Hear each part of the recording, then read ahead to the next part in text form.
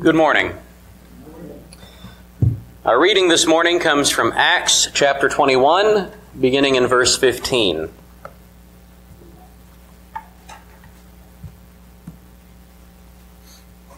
Acts 21:15. After these days we got ready and went up to Jerusalem, and some of the disciples from Caesarea went with us, bringing us to the house of Mnason of Cyprus, an early disciple with whom we should lodge. When we had come to Jerusalem, the brothers received us gladly. On the following day, Paul went in with us to James, and all the elders were present. In greeting them, he related one by one the things that God had done among the Gentiles through his ministry. And when they heard it, they glorified God. And they said to him, "You see, brother, how many thousands there are among the Jews of those who have believed. They are all zealous for the law. And they've been told about you that you teach all the Jews who live among the Gentiles to forsake Moses, telling them not to circumcise their children or walk according to our customs. What then is to be done? They will certainly hear that you have come. Do therefore what we tell you. We have 4 men who are under a vow. Take these men and purify yourself along with them and pay their expenses so that they may shave their heads. Thus all will know that there is nothing in what they have been told about you, but that you yourself also live in observance of the law. But as for the Gentiles who have believed, we have sent a letter with our judgment that they should abstain from what has been sacrificed to idols, and from blood, and from what has been strangled, and from sexual immorality." Then Paul took the men, and the next day he purified himself along with them, and went into the temple, giving notice when the days of purification would be fulfilled, and the offering presented for each one of them. Let us pray. Righteous Father, thank you for blessing us with our time together to worship you this morning. Thank you for this word that you've preserved from your servant Luke. We pray, Father, that you help us to discern your will in these things. Help us, Father, to conduct ourselves as Christians in a way that fits your will, that is pleasing and acceptable before you. We pray, Father, that we are always unified in the faith that we share in Jesus Christ, that we are always building each other up rather than tearing each other down, and that we are not placing divisions where you have placed none.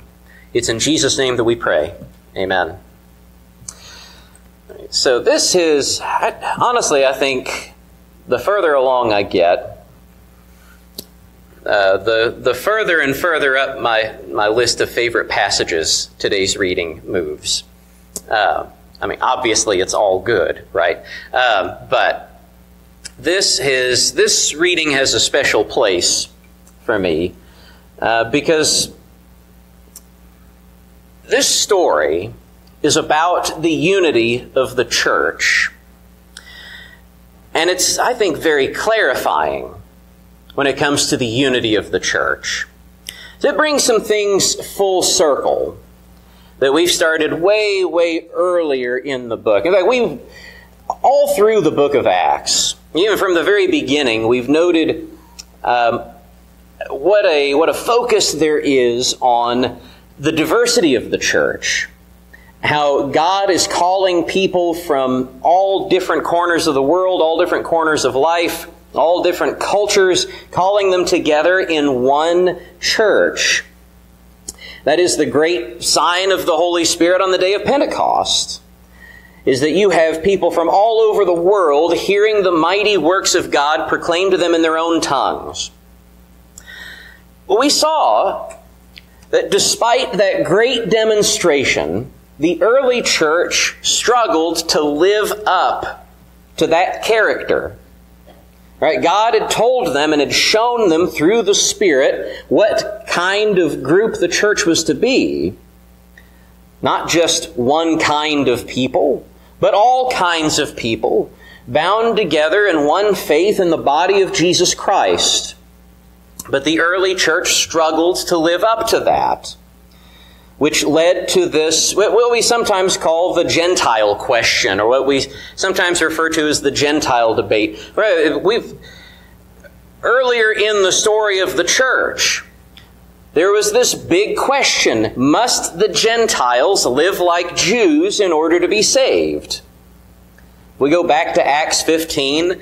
It was such a matter of great debate that they gathered a council in Jerusalem to consider this question, because some of the brethren were teaching these newly minted Gentile converts that they did have to live like Jews in order to be good Christians, that they had to be circumcised, they had to circumcise their sons, they had to keep the dietary restrictions, all of it. You have to keep the customs of Moses if you want to be a good Christian. And we saw how the council handled that and ultimately remained true to the calling of the church by not binding the customs of Moses on the Gentiles. Well, now that whole matter has come around full circle. And now, today's reading, this story flips the question on its head. Must the Jews live like Gentiles to be good Christians? Is that what Paul has been teaching as he's been going around the lands of the Gentiles, proclaiming the gospel and converting people, both Jew and Gentile, to the Christian faith? And this is an important question for us. I mean, all questions of unity are important questions for us. But we shouldn't lose sight of our own, the way that we're implicated in this story. This isn't just a story about ancient Jews arguing about ancient Jewish things. We shouldn't dismiss it as something that's not directly applicable to us. We ought to pay close attention to this question ourselves, because it touches on what we understand Paul to have been teaching all of this time. What do we understand him to mean in his epistles whenever we read them? Among them, especially Romans and Galatians, that focus especially on this question of the Christian's relationship to the law. Do we think that Paul has been going around teaching that Christians must not keep the law? Because that's precisely what's at issue in today's reading. This is the way the elders of Jerusalem frame it. They have been told about you that you teach all the Jews who are among the Gentiles to forsake Moses, telling them not to circumcise their children or walk according to our customs. The brethren in Jerusalem have heard that Paul is teaching Jews elsewhere that to be good Christians they must live as Gentiles. And the elders in Jerusalem treat this as a misunderstanding of Paul's message. That's not what Paul has been teaching. And they offer a plan specifically to dispel this misunderstanding. Thus all will know that there is nothing in what they have been told about you, but that you yourself also live in observance of the law. And what does Paul think about all of this? Paul goes along with it. He has not taught anyone that Jews must live like Gentiles in order to be Christians. And this plan that the elders come up with, that Paul goes along with, it clears up this misunderstanding in a very explicit way. Right, Paul takes 4 men who are under a vow, but who are ready to complete their vow and shave their heads. He goes to the temple with them, purifies himself along with them, so that they can enter the temple. They go in, and Paul gives notice in the temple as to when their days of purification will be completed and the offering presented for each one of them. The elders' plan also calls for Paul to pay their expenses, which means to pay for the offerings that are to be made on their behalf. All of this is in accordance with the law. And just so we understand clearly what this means, Paul is paying to have 4 men offer sacrifices in the temple. And assuming that this is a Nazirite vow, and that's the only vow that we read of in Scripture that includes the shaving of the head, those sacrifices include a sin offering, as we read about in Numbers chapter 6. And this is all just the elders of Jerusalem come up with this plan, presented to Paul. Paul goes along with it. We should also understand, by the way, these are Christians that we are talking about. Obviously the elders, obviously Paul. We're talking about all of them, these 4 that he takes into the temple to complete their vow. These are Christian men he's talking about. In fact, that's what this entire encounter is about, this entire discussion. The elders say, "You see, brother, how many thousands there are among the Jews of those who have believed." He's talking about Christians. And what he says of them, though, and this might unsettle us today, being primarily Gentile Christians, who have a certain view on the law, we'll say. The elders say they are all zealous for the law. And they have been told about you that you teach all the Jews who are among the Gentiles to forsake Moses, telling them not to circumcise their children or walk according to our customs. This entire matter is about Christians and what Paul allegedly has been telling Christians. And so the elders ask, "What then is to be done?" "They will certainly hear that you have come. Do therefore what we tell you. We have 4 men who are under a vow." That is, the elders claim these men, these 4 that are going into the temple. So this question is not about non-believing Jews, about whether or not they should keep the law. Of course they're going to keep the law. The question is about Jews who have believed in Jesus as the Son of God. That is, Christians.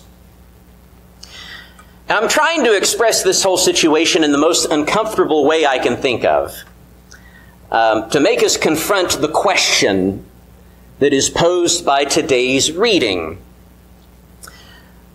We should remember, by the way, a similar discomfort that we might have experienced back in Acts chapter 16 when Paul took Timothy and circumcised him. We asked back then, if Paul is going to spend all of his time writing against circumcision. I mean, especially you read through Galatians.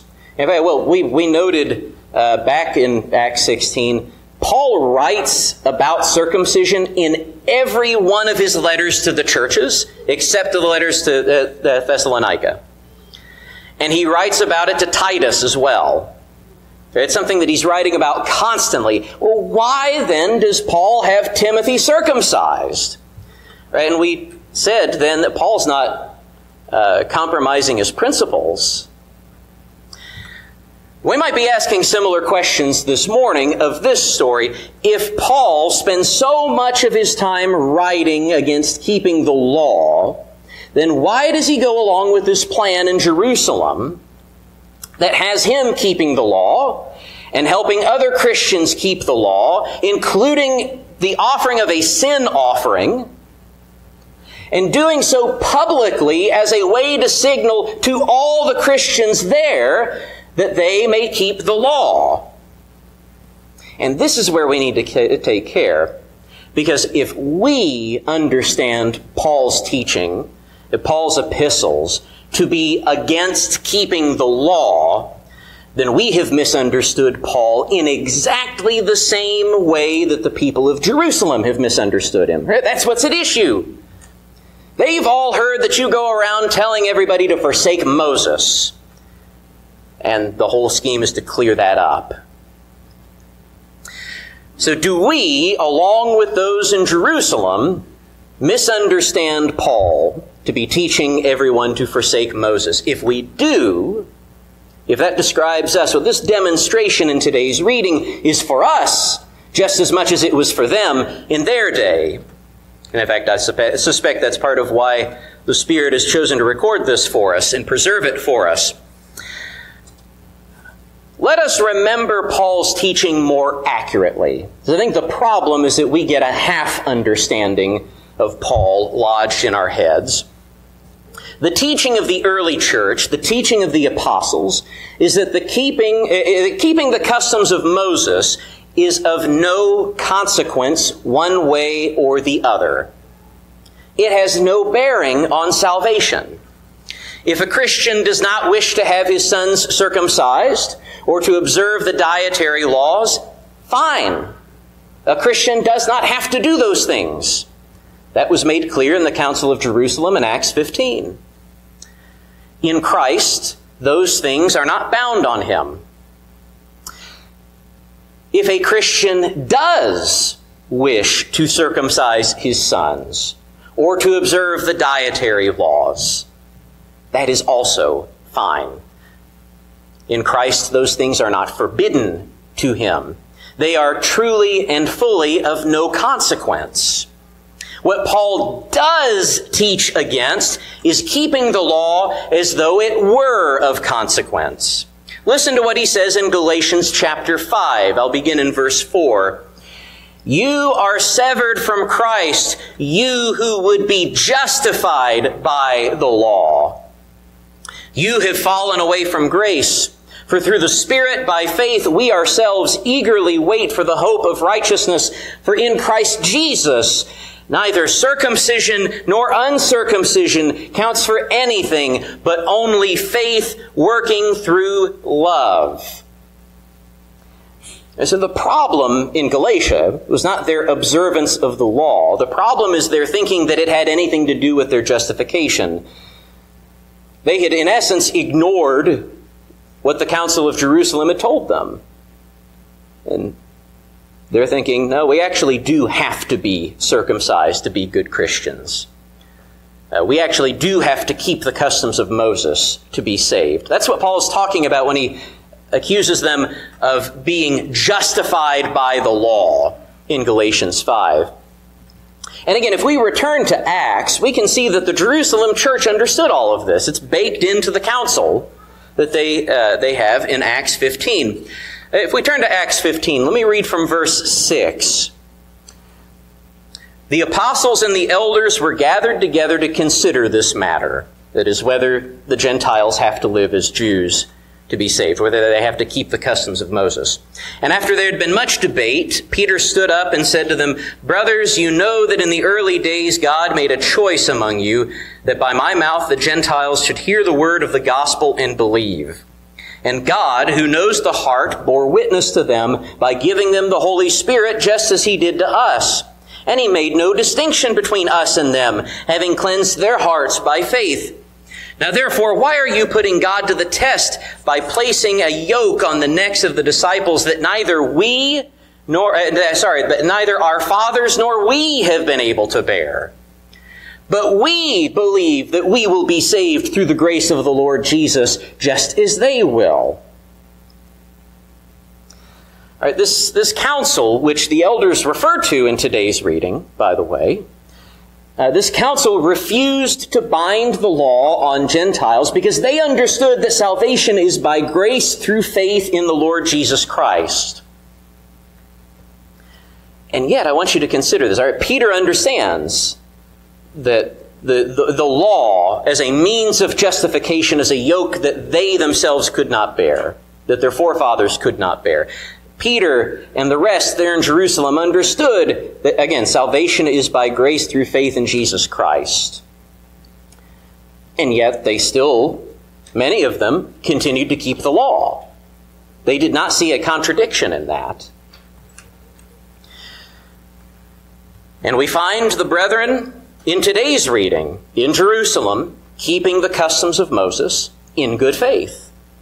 And we find Paul affirming their right to do so.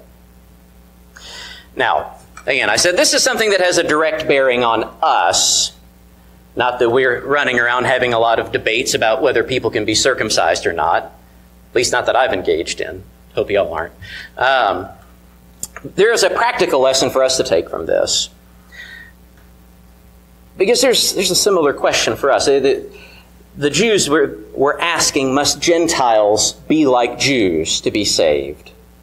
And then they were asking, well, do they expect us Jews to be like Gentiles to be saved? We engage in the same kind of questioning today. Must someone conduct themselves before God in exactly the same way we do? And I don't mean in matters of doctrine. Let us be clear about that. When God speaks on something, that's the way it is. Right, there's no question about matters of doctrine. right? How the church is organized, what we do together when we're assembled for worship. Right? These are matters of doctrine where the apostles have told us how we're to act. This is not what I'm talking about. I'm talking about matters of opinion, matters of liberty, what Paul calls, if you're reading the King James in Romans 14, doubtful disputations. It's got some nice alliteration to it. If you're reading the ESV, Romans 14, he refers to them as opinions. Matters, by the way, that are overtly religious. We shouldn't miss this about Romans 14. Romans 14 is not about what's your favorite fast food, or what's your favorite color, or what's your favorite kind of music. Romans 14 covers overtly religious questions. Look in Romans 14, verse 6. The one who observes the day observes it in honor of the Lord. The one who eats, eats in honor of the Lord, since he gives thanks to God. While the one who abstains, abstains in honor of the Lord, and gives thanks to God. For no one lives to himself, and none of us dies to himself. For if we live to the Lord, and if we die to the Lord. All right, we're talking about matters of our personal conduct before the Lord, our devotion to Him. These are religious questions. Because not all religious questions touch on what we're doing in the worship assembly. Religion is bigger than just the worship assembly. But since these are matters of religion that we're talking about, we're going to be tempted to treat them all like they're matters of doctrine. Right, well, somebody's keeping some holiday that I don't like. Oh, they're some shade of liberal. They are inching further towards exiting the true faith altogether. Right. Somebody does this, that, or the other thing in their personal devotion to God. I don't read about that. Just like some of the Jewish Christians once claimed that Gentiles must live like Jews, and just as some in today's reading think that Paul was teaching that Jews must live like Gentiles, it is tempting today to say, you must live like me in order to be saved. And by entering the temple in today's reading, Paul is displayed publicly for all that no, you don't have to live like me to be saved. And that is the shape of Christian unity. Right, we've got some Christians in the book of Acts who go into the temple on a regular basis, some who keep the Sabbath, some who keep the dietary laws, some who circumcise their sons, and we have a great many Christians who don't do any of those things. Are any of them not Christians on account of those things? And the book of Acts lays it out for us. These are Christians we're talking about. How many churches are there? We got two different kinds of churches on display in this book. No, they're members of one church. Though their conduct might be different, they are brothers and sisters in one body, one Lord Jesus Christ, professing one faith in Him. They share in one baptism. And this is the shape of Christian unity.